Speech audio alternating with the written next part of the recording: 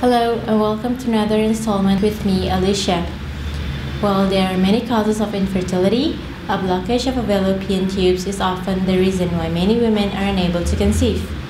On this installment, we're going to talk about how blocked fallopian tubes may lead to infertility, what causes this blockage, and how you can treat this condition. To understand what blocked fallopian tubes are, you need to know what a fallopian tube is. The fallopian tubes are two thin tubes, one on each side of the uterus, which help lead the mature egg from the ovaries to the uterus. When an obstruction prevents the egg from traveling down the tube, the woman has blocked fallopian tube. It can occur on one or both sides. This is also known as tubal factor infertility, and this is the cause of infertility in 40% of infertile women. So how do blocked fallopian tubes cause infertility? Each month, when ovulation occurs, an egg is released from one of the ovaries. The egg travels from the ovary through the tubes into the uterus. The sperm also need to swim their way down to the surface through the uterus and through the fallopian tubes to get the egg. Fertilization usually takes place while the egg is traveling through the tube. If one or both fallopian tubes are blocked, the egg cannot reach the uterus, and the sperm cannot reach the egg, preventing fertilization and pregnancy. It's also possible for the tube not to be blocked totally, but only partially.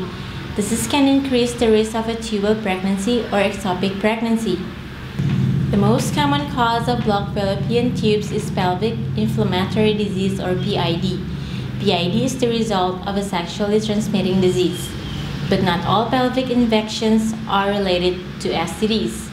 Also, even if PID no longer presents, a history of PID or pelvic infection increases the risk of blocked tubes.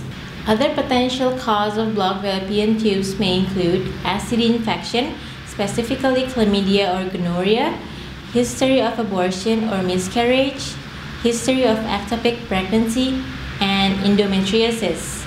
Thousands of women are diagnosed with blocked fallopian tubes each year, and the number one question on their mind is how to reopen them. There are many medical options for reopening the fallopian tubes. It is important to recognize, however, that the fallopian tubes are about the size of spaghetti noodles in the wind. Once they are damaged, it may be irreversible.